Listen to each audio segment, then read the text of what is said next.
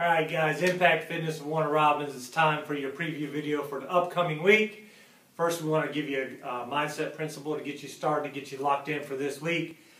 Alright, what we've noticed when you guys come to boot camp is that some of you guys gravitate towards the lightest weight with the kettlebells or dumbbells or whatever. And you know, when you're a beginner, that's okay to kind of get familiar with what we're doing. But if you've been coming a while, you got to start stepping it up and using heavier weights, okay? This whole misconception about if I lift heavier weight, it's going to bulk me up, and all these things that misconceptions that you women have about lifting weights, you need to get it out of your mind, because if you really want to get results and get that lean muscle tissue so that you can burn that body fat off, you got to start increasing the weight and challenging yourself. So this week I'm going to challenge you guys, and this is what I want you to focus on doing. For when we do Monday through Wednesday, 8 rounds per station. For the first 4 rounds, you can use a medium weight, one that's challenging but not your maximum weight that you can do. And then for the last 4 rounds, I want you to do the heaviest weight you can. Now, those of you that already challenge yourself, you can challenge yourself the whole time. But it is a good idea to go with a lighter weight until you get some of the movements down and get that central nervous system primed and ready to go, and then crank it up with a heavier weight. Okay?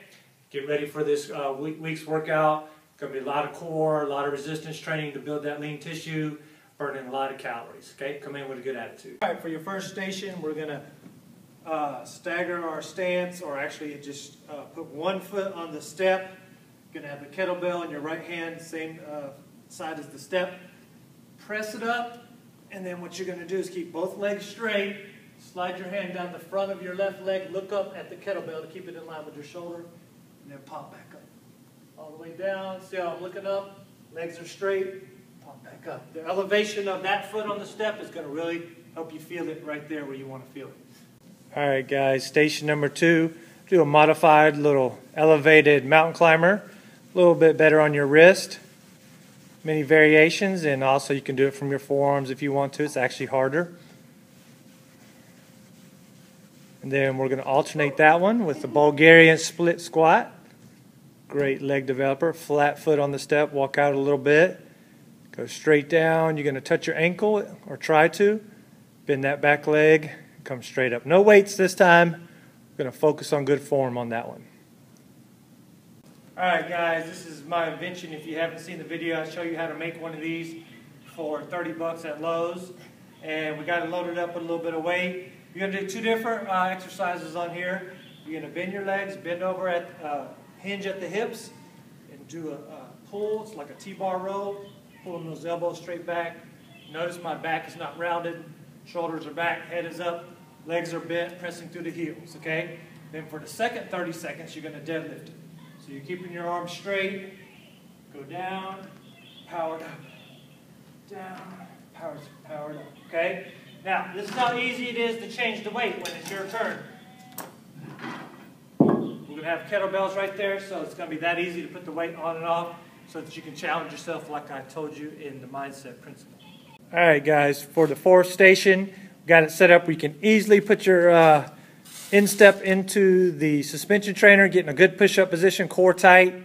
Press out a good push-up into a tight. Control it both ways, okay?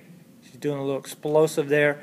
Now, if you're not strong enough to do this, we're going to show you a modification. You're going to put your feet in, hold a plank, and it's called a saw. You're going to saw back and forth, just keeping that body in good alignment, and go back and forth, pulling yourself forward and back without bending your body at all.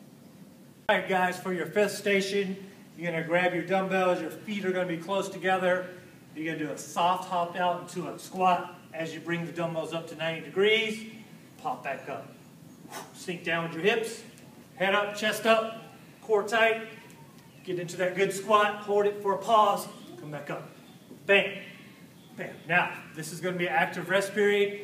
You're going to hinge forward at the hips, do some tricep. Kick it back, all right? All right, guys, we got a stress relief station for you. Slam ball. Pick it up. You got to get it over your head.